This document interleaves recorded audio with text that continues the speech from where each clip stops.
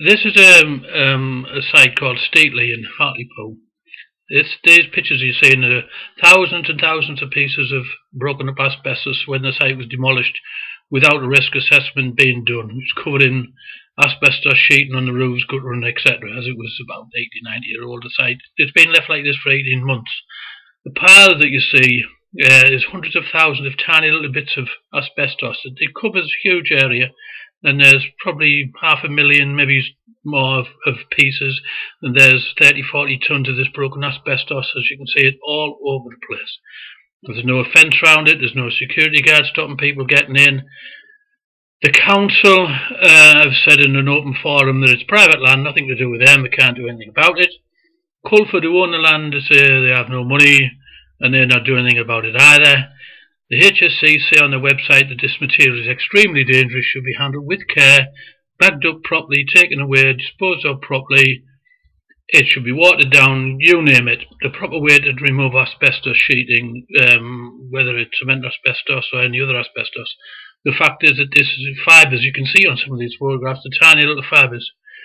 Been like this for 18 months, it's going to be like this over the summertime, getting blown about all over the place. The H.S.E have told me time and time again that they will not do anything because the site is not in operation, i.e. there's nobody working on there. So it's not their responsibility. So if it's not the H.S.E's responsibility and not the council's responsibility, then whose responsibility is it? There's 2 schools within a quarter of a mile. 3 schools within a quarter of a mile. There's a hospital within half a mile.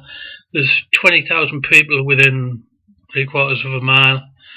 There's houses within a few hundred yards. It's blowing about all day long in the weather we've had, and I'm sure it's going to blow about tomorrow. And nobody's going to be culpable in years to come with this.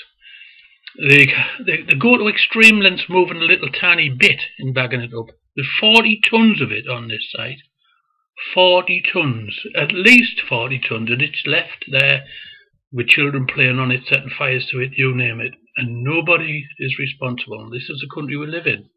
They tell you what's dangerous, but they won't do anything about it. They tell you how it should be done, but they won't make sure it's done.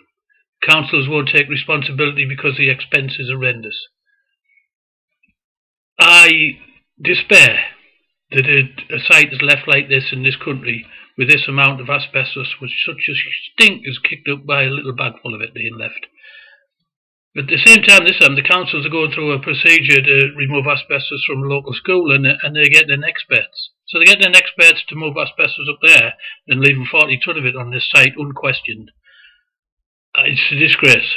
I don't know what else to call. I don't know what else to do to try and get this issue raised. Hopefully it'll go on this on the website. Somebody will pick it up and report it. Maybe give it to the papers. I'm quite willing to speak to them at any time. Councillor John Marshall, Hartlepool Borough Council, somebody needs to do something about it. It is absolutely a serious disgrace. Culpability, when this is all gone in backs of wagons quietly during the night, is going to be nobody. And people might suffer in years to come and have nobody to go to. We need to do something about it. I need some help of somebody to show how bad this is.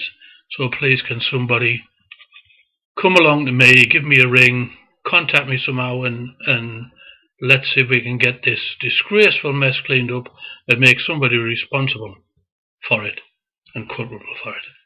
Thank you.